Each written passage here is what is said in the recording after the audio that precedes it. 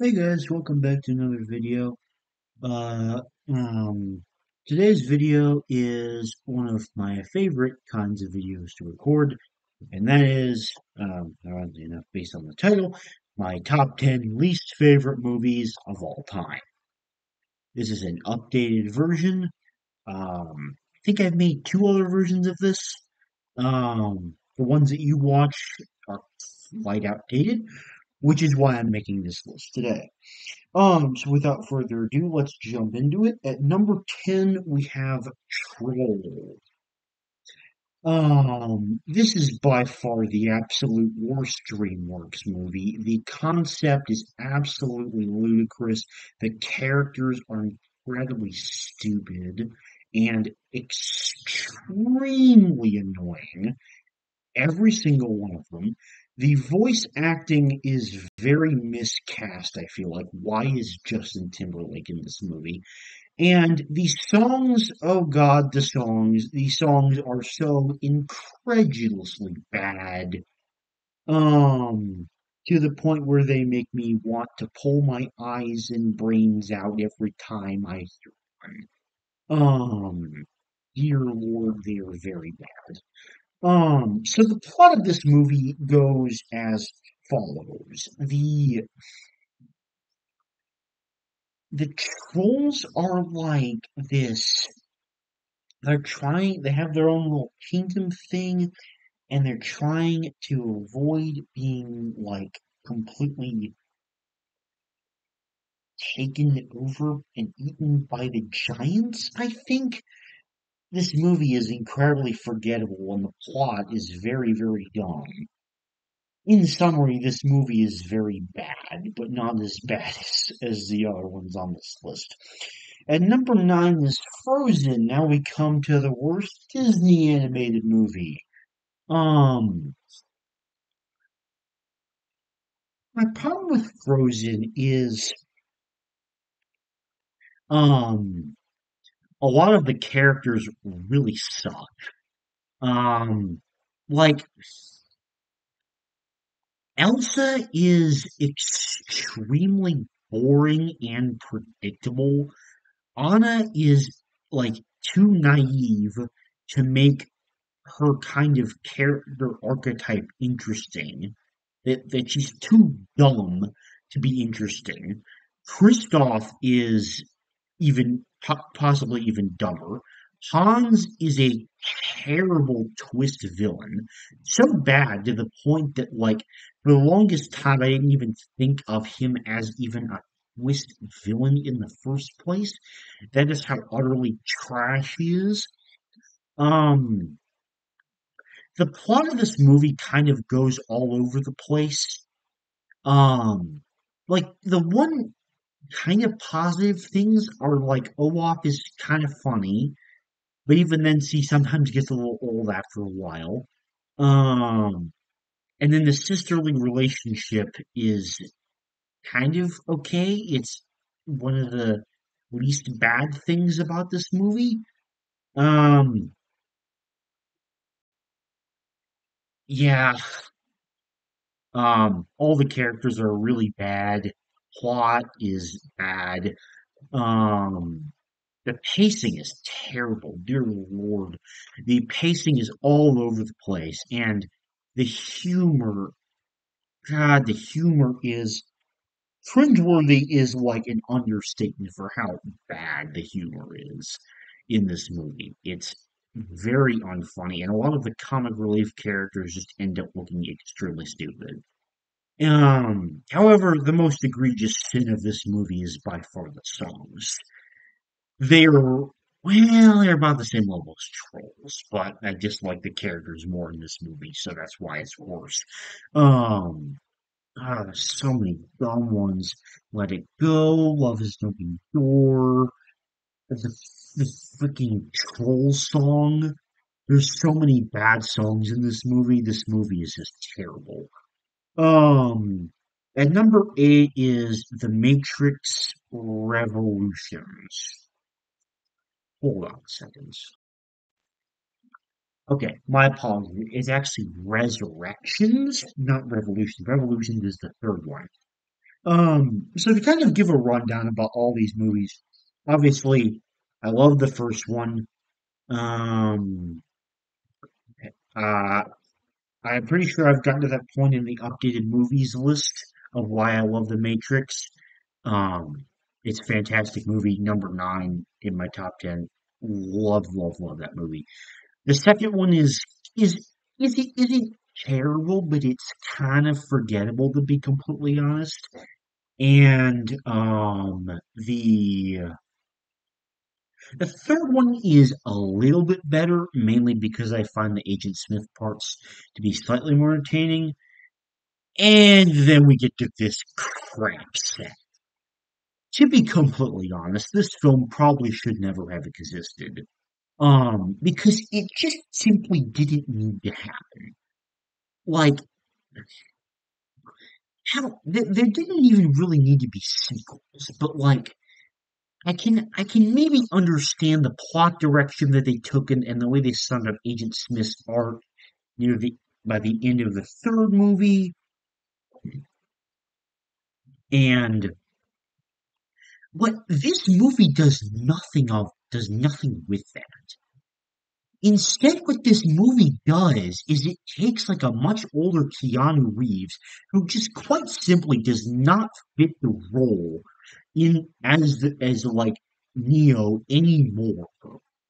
Uh, and it just looks weird with him being so much older in this movie. Um,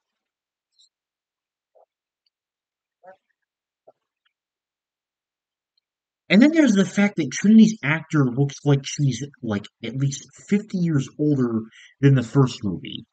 Um, like the character, like I don't understand. Like there are so many things I don't understand with this movie. Like the fact that they make like a new, like younger, hip version of Morpheus. Like basically, the plot of this movie is like Keanu Reeves makes The Matrix as like a top selling video game. And then he randomly starts like getting flashbacks about like from this young hip Morpheus, who is not Lawrence Fishburne, by the way. I don't even know who the heck the actor is, but he's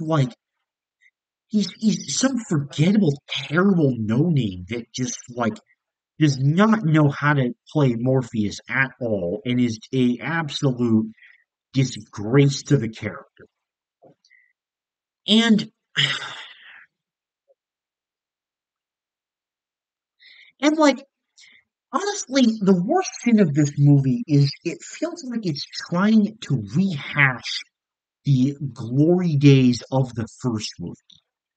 Because like it kind of follows a similar plot structure in that like Neo is like in this reality and Morpheus wants him to like discover the truth essentially. But the difference is in the first movie this was actually done well because he was strung along and he had to make the choice for himself. But in this movie it's almost as if like Morpheus is like, hey, Neo, do you remember the Matrix? Yeah, this isn't actually the real world. I need you to follow me. And the character is like, oh yeah, I remember that. This isn't real life at all. I should just like quit my good paying job and oh yeah, I had the hots for Trinity too. Oh, I wonder where she's going, where she is right now. I wanna kiss her a lot. Um, and then we get to Trinity, which is possibly the most like is one of the most nonsensical parts about this movie because Trinity actually this actually could have been the potential for kind of a unique angle because ultimately in the original Trinity was one of the people that essentially pulled Neo into the Matrix in the first place and convinced him that the Matrix was not actually real life and that he was being controlled by the agents or whatever. Um and machines and things like that. However, like they could have like in this movie, like um Trinity's character like goes by a different name, has her own family and loving husband, like, and she doesn't appear to be like dissatisfied with her life at all. And um and then just like um Neo and young Hit Morpheus show up. Well, mostly Neo, and he's basically just like casually running in. Basically, like essentially, Neo is a stalker in this movie because they're like, "Hey, babe, remember me? Hey, Trinity, remember me? Hey, I'm here. Hey, do you remember these? This is real life. We love each other and stuff." And for whatever stupid reason, Trinity like abandons her happy life. And again, this is where as I'm saying, there could have been there's some missed potential here because I feel like maybe um the Wachowskis they could have written Trinity in a way to where like she kind of struggles to disconnect, but no, they just don't do that at all. She just like kind of weirdly like says goodbye to her family and then just starts instantly loving Neo again, even though they had no idea who they were 5 minutes before that. And it's completely ridiculous. Um, and the final thing I want to touch on is the villain. The villain is astronomically awful in this movie. Like, I'm gonna look it up. Okay, I just looked it up. And basically, the main villain in this movie is like this guy that's pretending to be Neo's therapist because supposedly, like the post like mortem stuff was treated as like this like PTSD, which could have been an interesting angle, but they just didn't further that at all, of course. And then and then they just completely like reveal that oh he's actually this like young version of Agent Smith that literally comes out of nowhere and he's like this reincarnation even though Agent Smith was completely destroyed in the third film, which doesn't make any continuity sense in the continuity at all. And and also final thing, besides the villain being awful, making no sense, the action is not nearly as good as any of the other movies. Um, and just the whole thing is like lackluster. There's so many like writing choices that just boggle me. But the biggest one of all is why this movie even exists. Like this movie did not need to exist. This is purely just like a cash grab of the absolute worst variety. And nothing about it made sense at all. This is a bad film. Do not watch this. And number seven is Indiana Jones and the Temple of Doom. So for reference, I think The Last Crusade is amazing. Definitely, if not my top 20, then I'm pretty sure my top 30 favorite films. Raiders of the Lost Ark is a solid film, but The Last Crusade is easily the best one. And this one is absolutely awful. Because, for starters, like, the side characters introduced are really bad and have absolutely no impact on the story. Second, I feel like Han Solo's performance, or not Han Solo, Harrison Ford performance is in this movie is just personally the most like lackluster and low energy out of all of them. I also felt like this movie had the least exciting stunts of all three films, and I think that's everything about like non-characters and plot. Then we get to the romance. So like this starts out as like I think like he's like in this auction or something, trying to steal something, which is decently entertaining setup. That's one thing that all these movies very much have in common. Um, However, the there's like this blonde woman who like is like one of the wives of one of the people that he's like stealing from or whatever. And for some reason, she is one of the main characters in this movie. And like while the first Indiana Jones movie actually had a half okay romance, not my favorite, but like not totally egregious. This one is terrible. Like like the romance buildup is the most nonsensical of any romance I've ever seen, besides possibly Frozen. I didn't even talk about that in Frozen. Um, but they don't have any chemistry at all, and they just fall in love because the plot literally needs them to. And speaking of the plot makes absolutely no sense.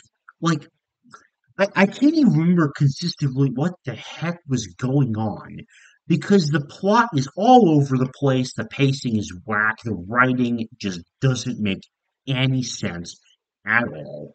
Like, there's so many things about this movie that are just completely whack. It is not an enjoyable movie to watch. Speaking of wacky movies, at number six is Jumanji.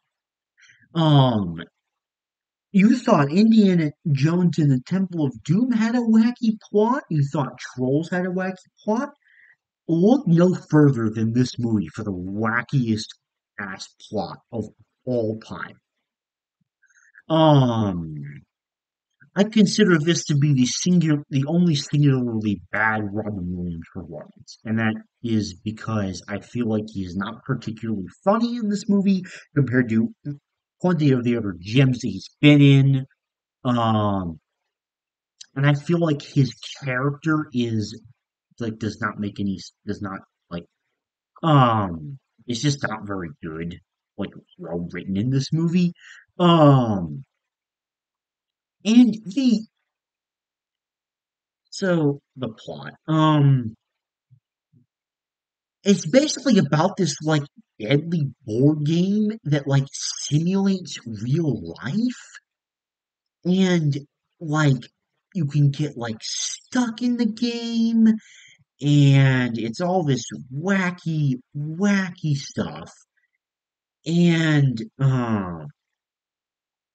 like there's so many different like random things that happen in this movie from like lions being all over the place to monkeys to stampedes of wild elephants that just go everywhere to a house being flooded and becoming a jungle to like this random assassin dude that's trying to shoot them. Nothing in this movie makes any sense, and it is complete and utter chaos in the worst way possible. And on top of that, the writing doesn't even like begin to explain how certain parts of the game work, and it feels like it just kind of throws random things in there just for the heck of it. This movie is mind-bogglingly awful, and it honestly gives me a seizure, like thinking about all the random crap that's in this movie. It doesn't make any sense. Um.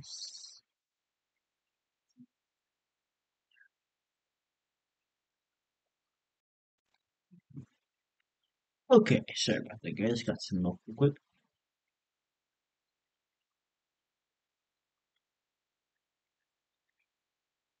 All right, moving into the top five. At number five is Brother Bear. Now, if you've seen my Final Reckoning video, then you'll know my full opinions on this movie. I'm not going to go too into it though.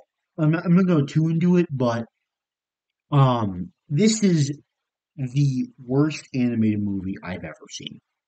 And rewatching it for Final Reckoning firmly gave me that opinion. Um, this movie is just completely like nonsensical. Like there are so many bad elements of the plot that don't make any sense, like repeated plot elements and absolutely terrible characters.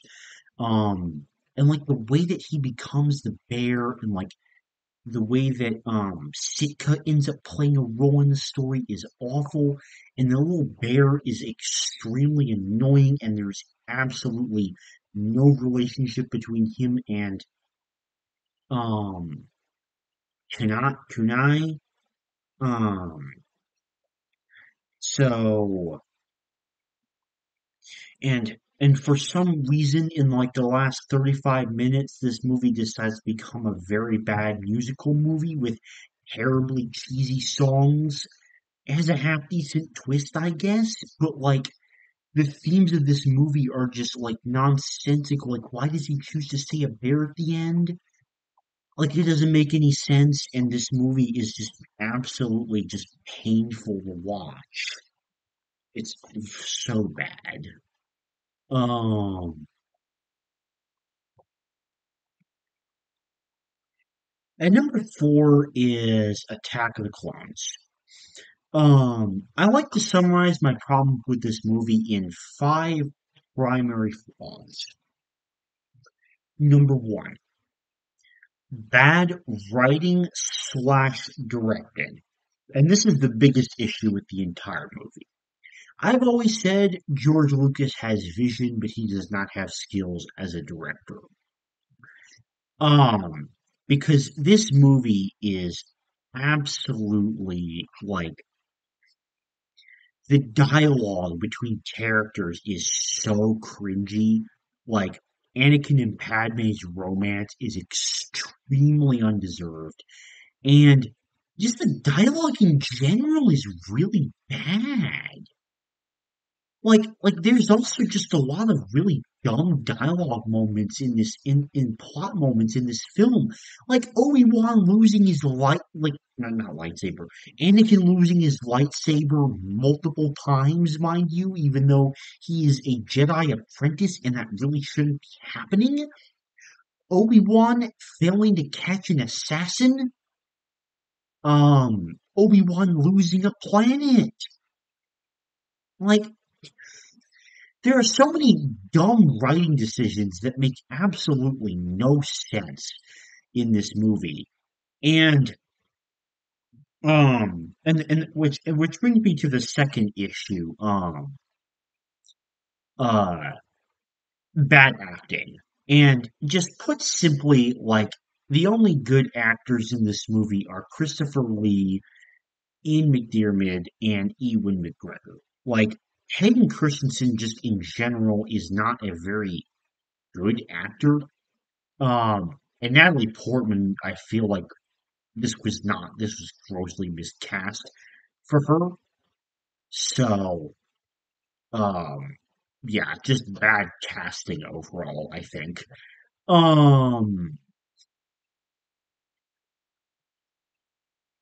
I don't know if it was five major issues, but the next one is the overwhelming, and in my opinion, probably actually the most egregious issue in this movie is the absolutely insanely stupid amount of CGI.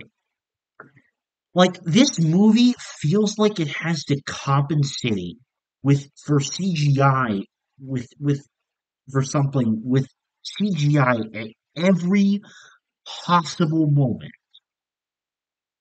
Like every single one of the fight scenes has some kind of CGI in it, and like many of the fight scenes are just done on green screens, which like completely like takes away the like intense feeling because it just feels kind of fake.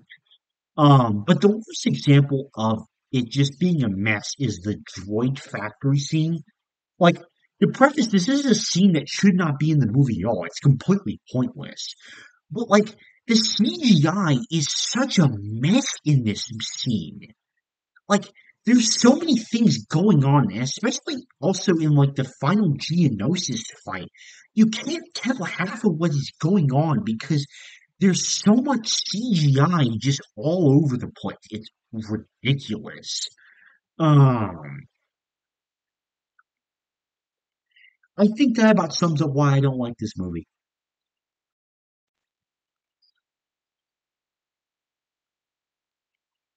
And number three, is Fight Club. I went more in depth about this in my review of the movie, so I would recommend that. But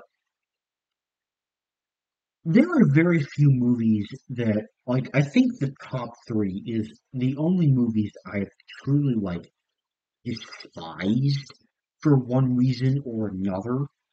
And Fight Club is definitely one of those movies because, like, for one, I understood the themes it was trying to go for, but it just really didn't work for me. And I also found this movie to be extremely disturbing. And at the same time, it was also miraculously boring because for a movie about Fight Club and fights, the fights were extremely uninteresting.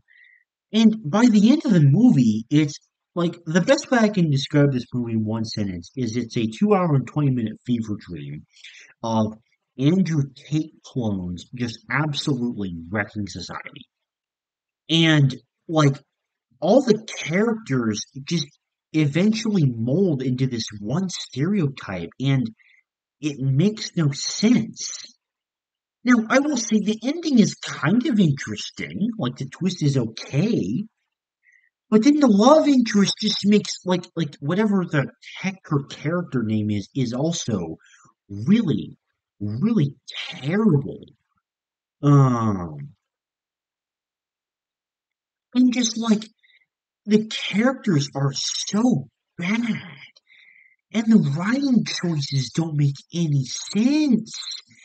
And I'm just questioning so many things, and like I barely remember a lot of this movie because like I said, it's a fever dream, and but I do remember I really did not like it.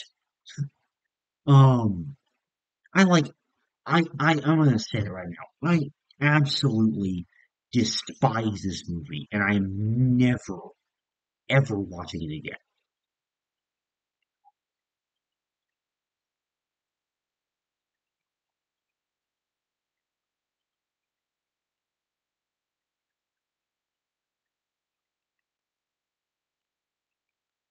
And number two is the Death Note live action movie. And my God, this movie has so many problems.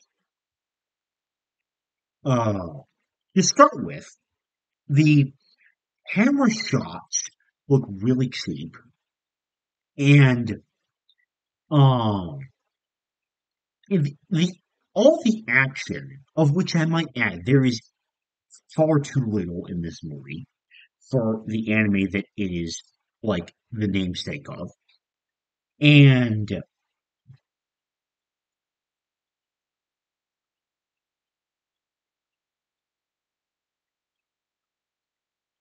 just thinking, uh, and every single action scene uses shaky cam for some extremely stupid reason.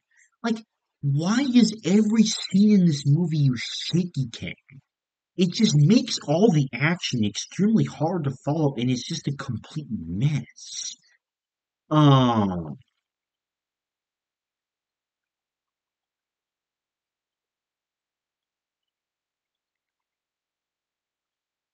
And then, which this also brings well, one more thing. The music choices are really bad in this film. It's all very cringy pop songs compared to like the epic opera tracks and rock songs in the original. This is just like extremely cringy pop songs that just feel very out of place. My second issue with the movie is it is extremely boring at times, which leads me into the fact that the pacing is super off whack, and this is what causes it to be boring. The first act happens like almost immediately, and then they draw out the like the middle of the movie where absolutely nothing substantial happens, and then they just rush to the end in a cramped third arc that is just completely unsatisfying with a terrible like final fight.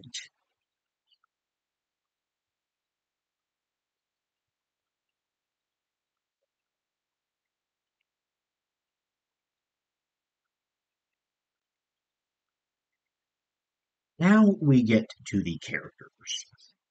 To start with, it feels like every single character in this movie is completely miscast, and the acting in general is absolutely horrid in this film. Some of the worst acting I've ever seen. In fact, may possibly be the worst acting I've ever seen in any film. And um, God, they managed to screw up every single character. To start with, Ryuk has the worst CG I've ever seen in any movie ever. And his character is completely written wrong. Like like he contradicts himself constantly because at the beginning he like wants Light to use the Death Note, which is completely unlike the Ryuk from the show who is just in it to watch to be entertained by what the humans did necessarily. Um, but then in this movie he's like actually encouraging like to do things, which is completely out of character. And also, and he can't even keep this wrong caricature straight. He contradicts himself constantly between like, oh, what use the Death Note or don't use the Death Note. If you don't want, just leave it somewhere for 7 days.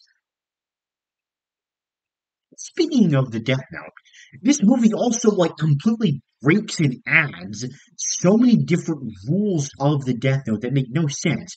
And then it breaks its own rules that it adds, which makes absolutely no sense. It makes following the continuity of this movie even more confusing. Um, and then there's Light, who is like the stupidest character in the entire, well, no, the second stupidest. I'll get to the stupidest in a second. Um, but like, Light in the show is incredibly cunning and he plans ahead. But in this movie, he's so incredibly dumb. He just like he leaves the Death Note everywhere. He shows it to Mia like at the first chance that he gets, and um and like he chooses his name based on the fact that they won't be able to track him in Japanese, which not even the fact that that's unlike how it happens in the show, but he's just really dumb. Why is so stupid in this movie? But the stupidest character by far is Watari because he loyally like blindly follows L's commands. Um,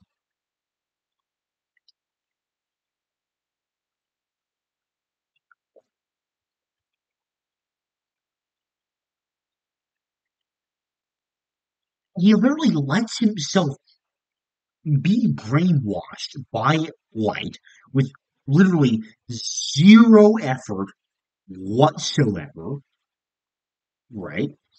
And then, um,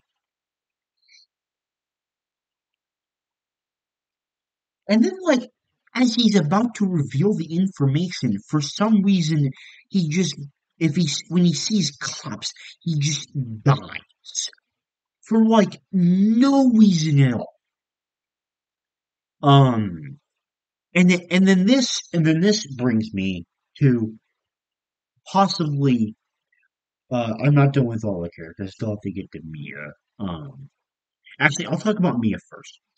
Mia is a trash heap in this film. She's a sad excuse for a Misa, and like their relationship is just so bad, and it's like all over the place, and it doesn't even make any sense, and it's just limited to these cringy makeout scenes. And while White just writes down names in the Death Note, they're just fucking making out. And dear Lord, like just face palm. Um, yeah, her character is just really, really bad, and somehow, like, despite being an extremely stupid character, it's smarter than Light. It is in the third act. Mia is smarter than Light is throughout the course of the entire movie, which is miraculous because Mia is already a dumb character to begin with. But anyway, I just wanted to kind of cover that quickly before we get to the absolute worst character in this whole film, and that is L. They did L such a disgrace on so many levels. So for one, um, he like for some reason the limit of his disguise and keeping his identity secret, which in the anime, like that's part of the mystery about him is like we he goes to such mysteries to like keep his identity secret. What like then just the but then in the film, like he just wears a hoodie and like a fucking bandana out in public, and that's it. And he purposely makes public appearances, which is the exact opposite of the Light in the show. And also the opposite of Light in the show is he somehow deduces Light is somehow makes the assumption that Light is Kira within what feels like not even 10 seconds, which is different from the anime where L had Light as a potential suspect but didn't fully believe it was him. He was Kira, but was always a potential suspect. In this movie, no, he just automatically assumes Light is Kira based on very little evidence or reasoning whatsoever. And then once Watari dies, oh boy, this is where it starts getting wacky. He just turns into this complete emotional retard because he wants to nothing more than to absolutely murder Light. Like, he just loses all other logical aspects of his character and just becomes this insane maniac that just wants to kill Light for murdering Watari. And he just has these random bouts of anger that make no sense. And it's just awful. And then in the third act, when he's told to be restrained and not go after Light, he just appears out of nowhere and still tries to kill Light anyway. And it makes no sense. Oh, oh my god, this movie is astronomically terrible. Do not watch it. It is a worthless, rust cheap sham that, like, should be ashamed to be both a Netflix original, by the way, and share the same namesake as the original. It's trash. Avoid it like the plague.